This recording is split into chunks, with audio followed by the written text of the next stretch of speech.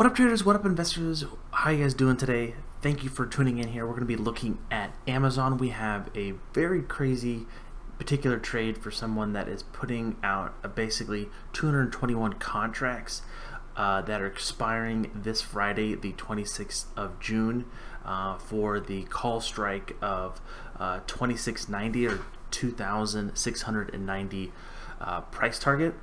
That being said, yes, that is already in the money. If that, we can look in what exactly that means for folks if they don't quite understand that, if you're someone new to the options market, but basically indication that someone is betting for getting into Amazon and continually going higher.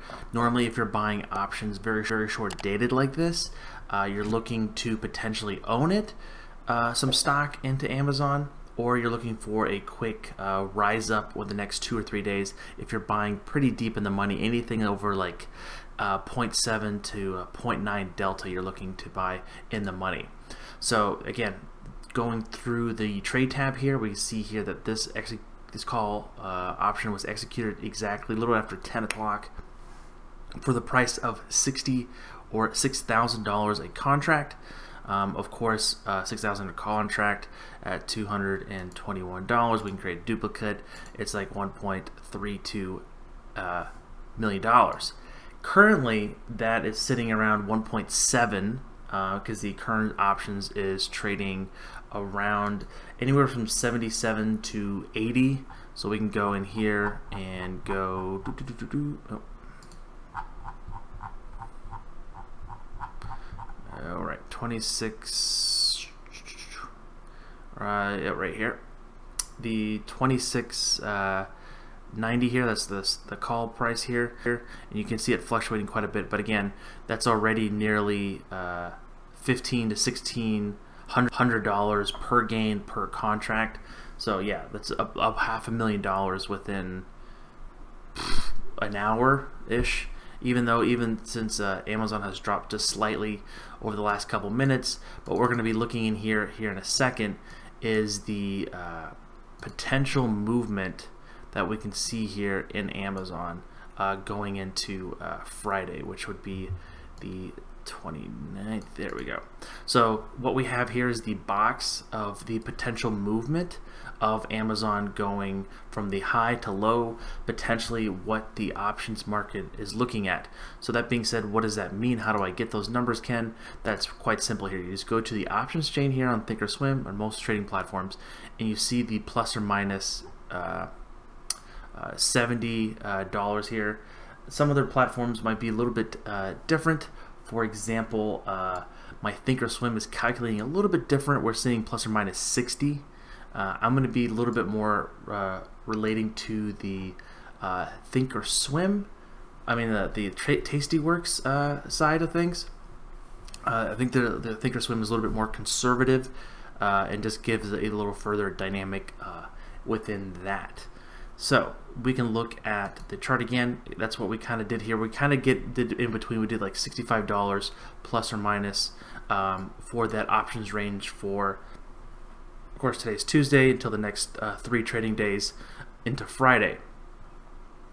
So this move could be, again, this trade could be very short term. We're indicating for like short term meaning less than an hour, 15-20 minutes, but we could still see that if we go to the options chain, that number has not changed for that particular, the volume and the open interest has actually not gone down. It actually has gone up, and more people are actually buying into this particular contract here.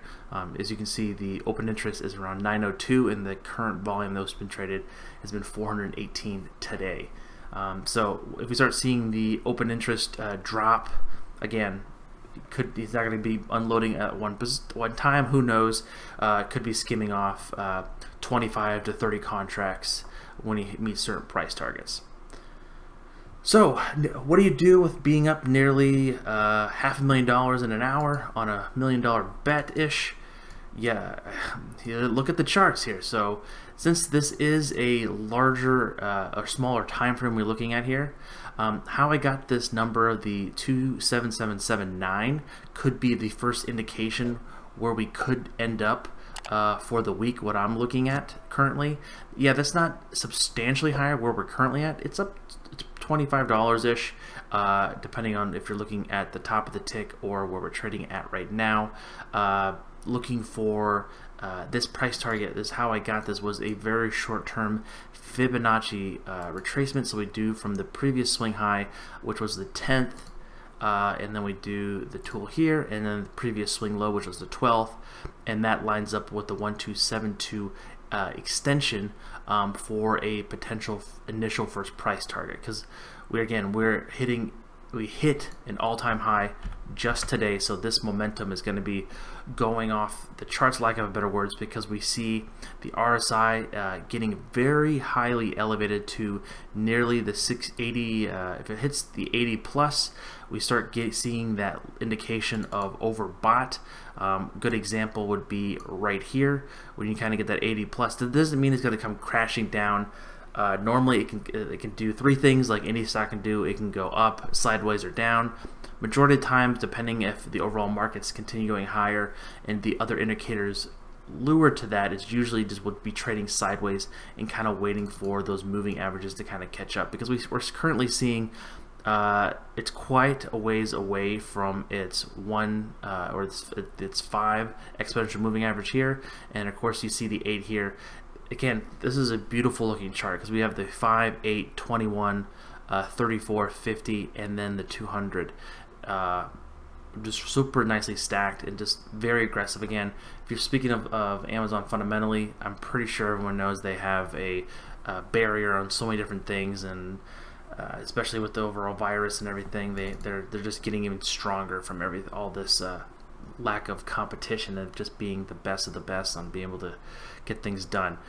Looking back a little bit, we're really seeing the first initial support levels being really close to the 21 exponential moving average. That being said, we can see that it's come down to the 21 a little bit here and there for the last 2 months. So potentially, the very short term, the first line of support is going to basically be the edge of this box here. It's going to be around 26.88. Between that and then the 8 EMA was 26.70.